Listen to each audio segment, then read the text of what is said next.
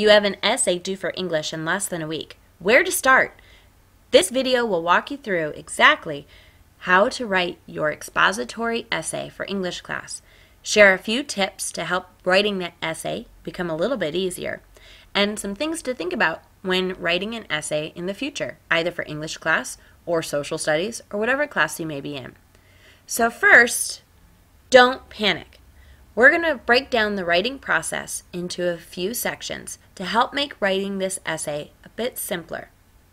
Let's get started by looking at the handout you were given for your essay.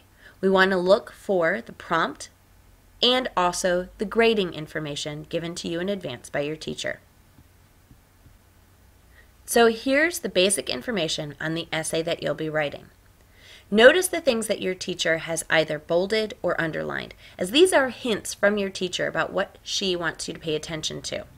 So right off the bat, we see that this is going to be an informational research essay.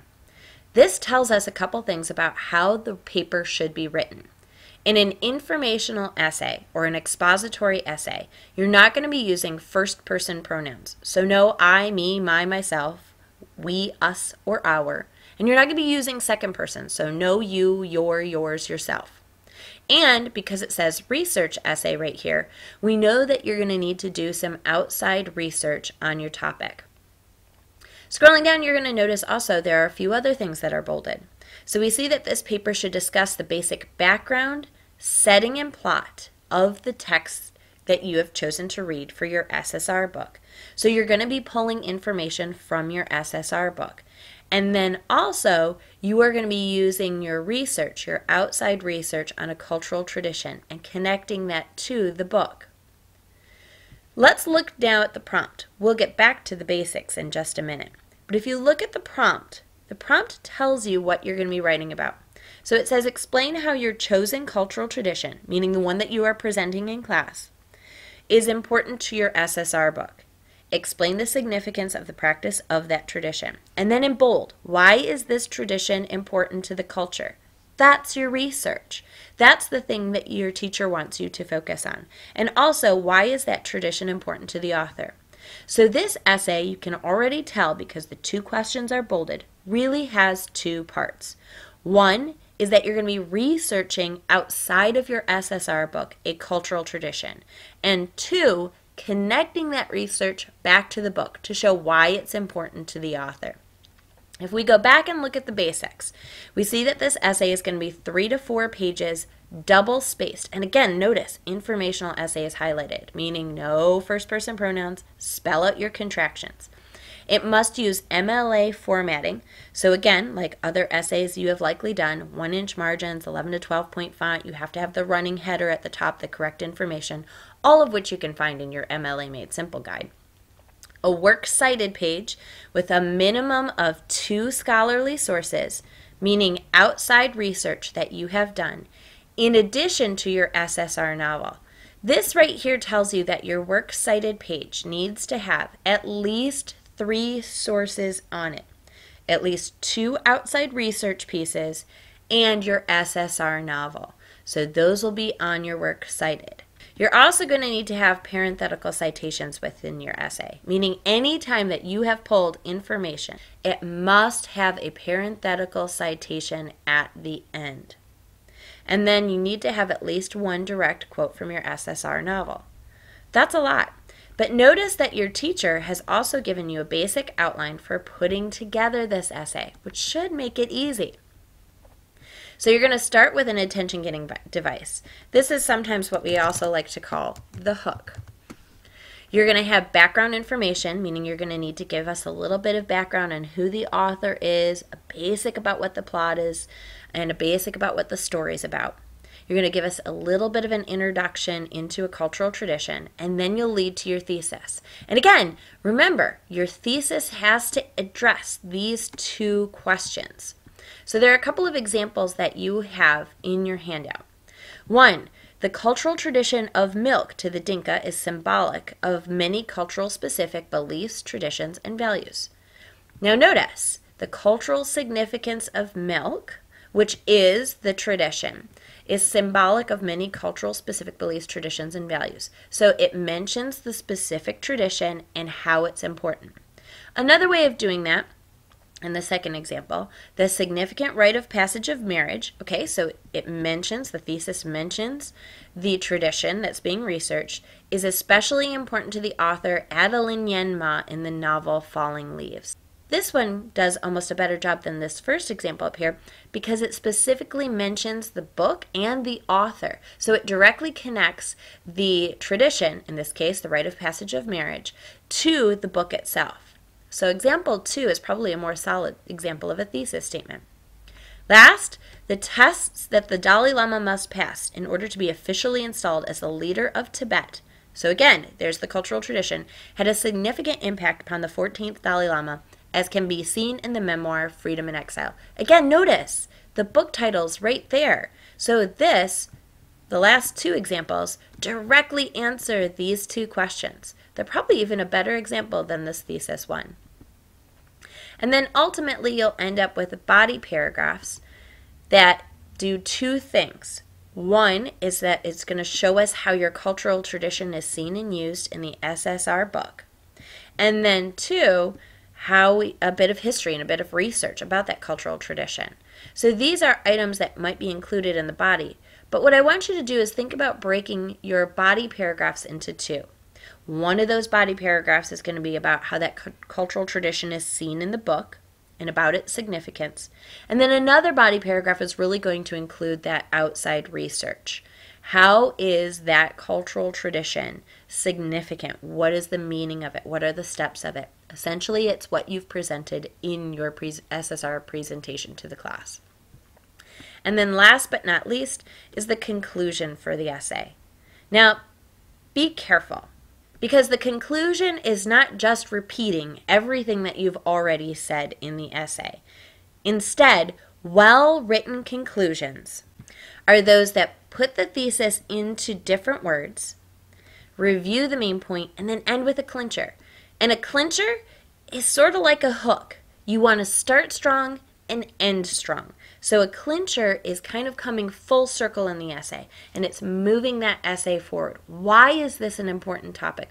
What is so significant about this cultural tradition? Why should we know it? Why should we remember it? So you have to end strong. Let's take a look at an example essay, and hopefully you'll see these pieces start to come together, and we'll break it up into its simple parts. So here's an SSR essay that was turned in last year, and I've changed the name of the student to protect the identity. This one's a pretty good essay. You'll notice this essay has the running header as it should. It's set up exactly as it should be, meaning that you have the name, the teacher's name, the course name, and then the date so that it's listed day, month, year. Everything is double spaced. The title is centered, it's not bolded, it's not underlined, it's the same as the font. So in terms of formatting, this is a perfect piece. Now, right off the bat, I could tell a couple of things about this essay. One is this title. That is a boring title. I could do something more creative than that, and I hope you do too. The other thing, though, is I love this start right here, this first sentence. That captures my attention.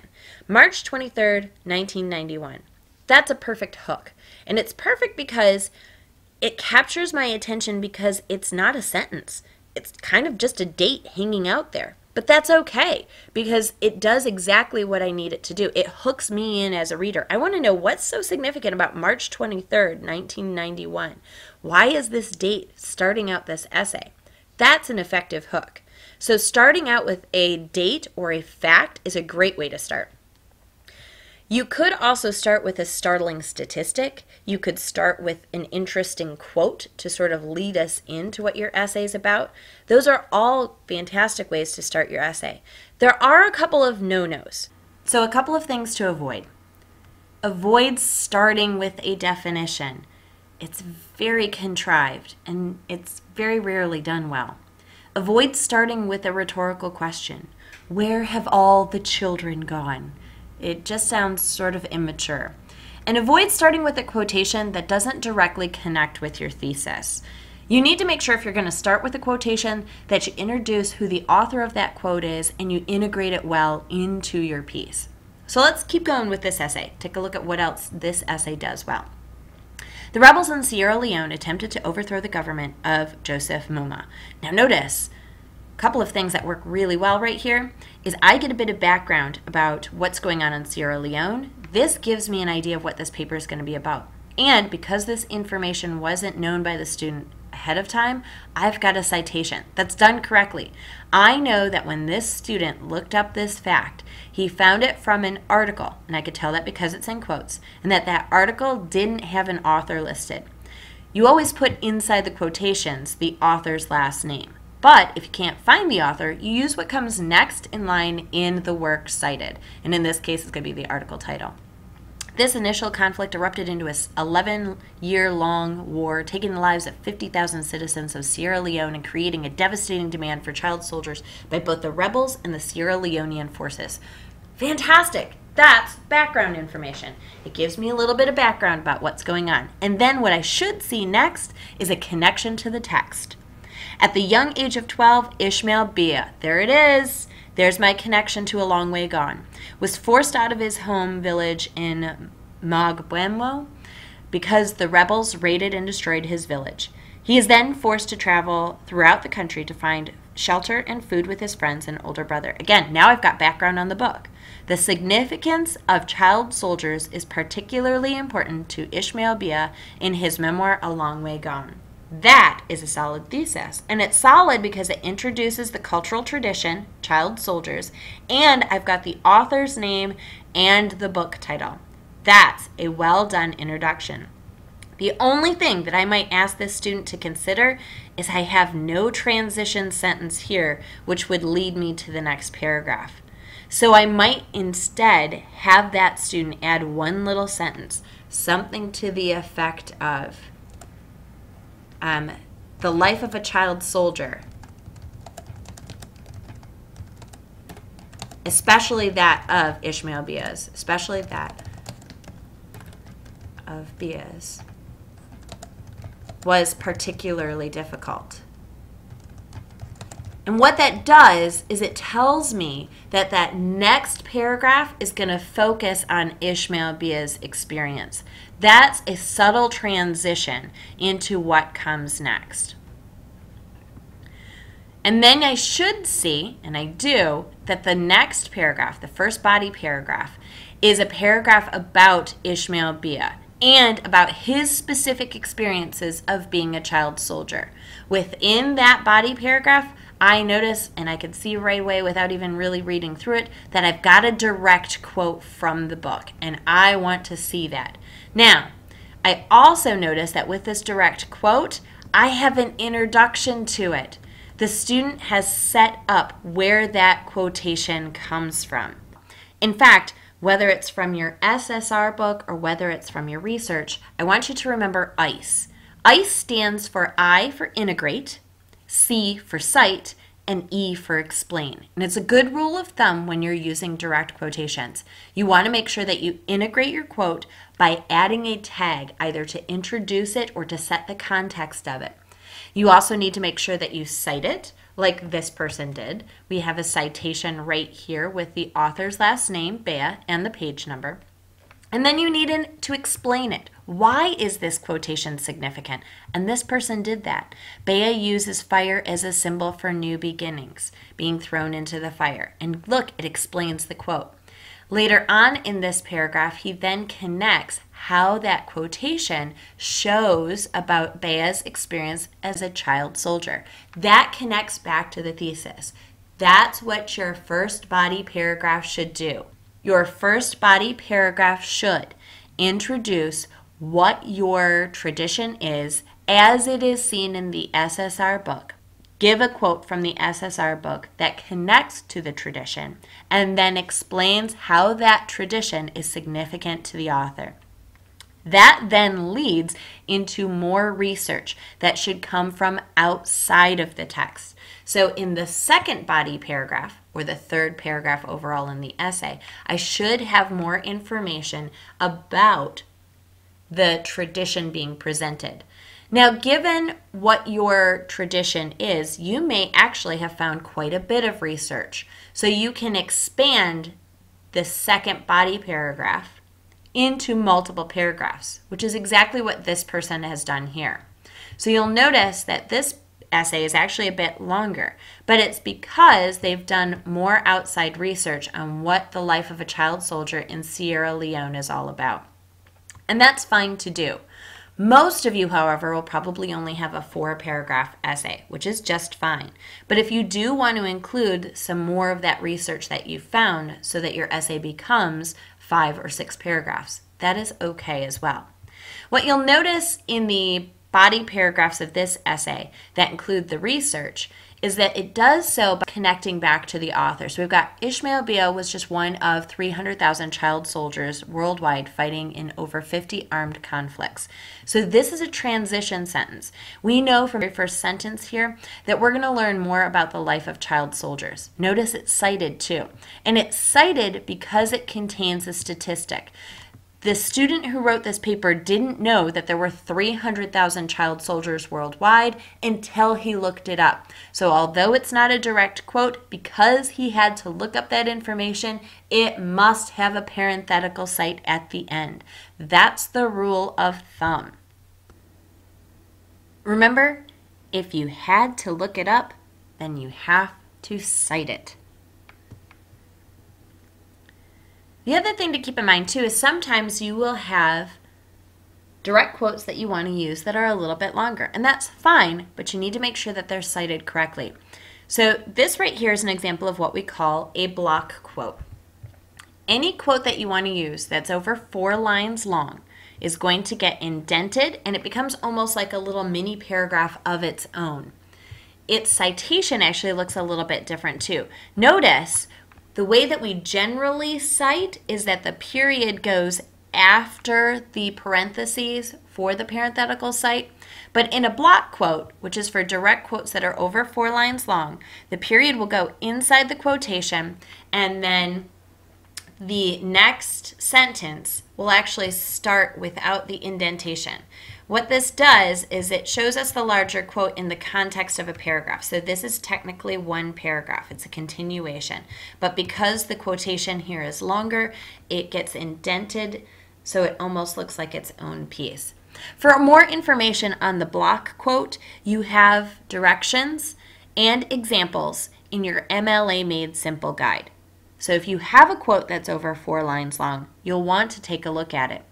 The other thing that this particular direct quote highlights is that when you have a quote within a quote, as we do here, the quote within the quotation that you're using, you've directly taken it from a book or an article, you need to put the quote inside that into single quotes. Again, you'll find more information in your MLA Made Simple guide. What I do want to point out here, though, is that for all of the quotes that we have in this essay, whether they're taken from the SSR book or whether they're taken from another source, as this one is, what follows is an explanation of that quote and why it's significant to the topic or the tradition, in this case, child soldiers. And that's what you must make sure that you have.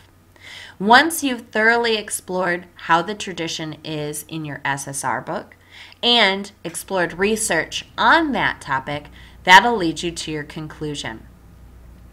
Notice here at the end of his essay, we have a bit of a summation of the research. Although recruiting and using child soldiers for an armed fight is inhumane and morally unjust, it has become a backbone of Sierra Leone's cultural traditions.